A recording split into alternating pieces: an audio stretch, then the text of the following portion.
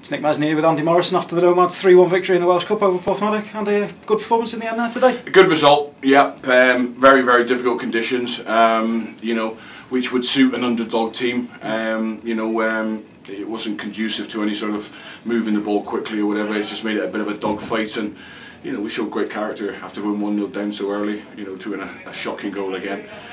We showed great courage to get back into the game and got our noses up front, and then, you know, the second half, you know, I give great credit to Porthmadog because they came, you know, they were organised, they worked hard. It was a cup final for them, but you know, the second half, if we're professional and we show the qualities that we should be showing, you know, that game 6, 7, 8, 9, 10-0, sorry, 1, or we at least ask questions of the keeper, you know. But we've got into the final third, and I don't know how many occasions we've just given the ball away sloppily.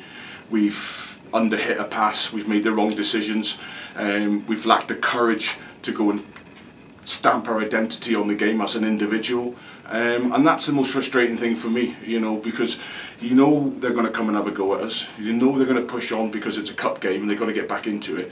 You just show me some quality and punish them, you know, by making the right decisions, and the right decisions come from wanting the ball.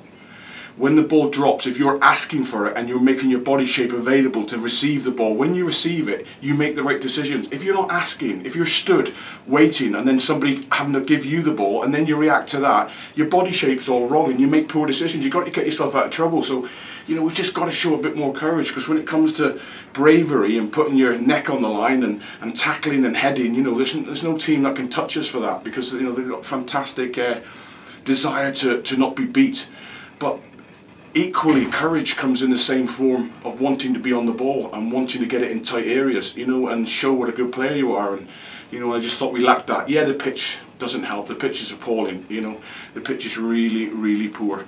You know, this time of season it does go that way, but you know, it seems to be as bad as I've ever seen it. So we've got to deal with that, you know, and we'll go into Thursday night's game against Bala, you know, and the pitch is going to be more rain, the pitch is going to be as poor as that, so it's, you know, I can't see it being a very pretty game of football, you know. I'd imagine it's going to be a war on Thursday night, and, you know, if it turns into a war, then I'll always back my players. New arrival today, Johnny Spittle, making his debut for the team as well, had a very good performance. Yeah, he slotted in nicely, you know. It was probably a game that was good to put him in, and again, you know, we done everything that we've asked of him, you know. He hasn't looked out of place, but, you know, I'm just saying collectively it could have been a much easier afternoon for us, if, you know, if we'd made better decisions at the right times. You know, we could have made it a much, you know, you get that third goal where I think we had a chance on 48 minutes, 53 minutes, 60 minutes, 65. You know, these are chances, and then right at the end, you know, on 88 minutes we've got for 4-1, and again we're not taking them. I know, and that's frustrating, but you know, we'll get better. We'll get better. You know, we're gonna, you know, we'll. Thursday means that we'll be able to train next Saturday, so we'll be able to train Saturday, Tuesday, Thursday in preparation for the Cardiff Met away game. So we'll be able to work on things and be brighter and be better. You know, so promising. I'm looking at the strength of the squad there. I'm looking at the players that are not involved. I'm looking at the players that are on the bench coming on.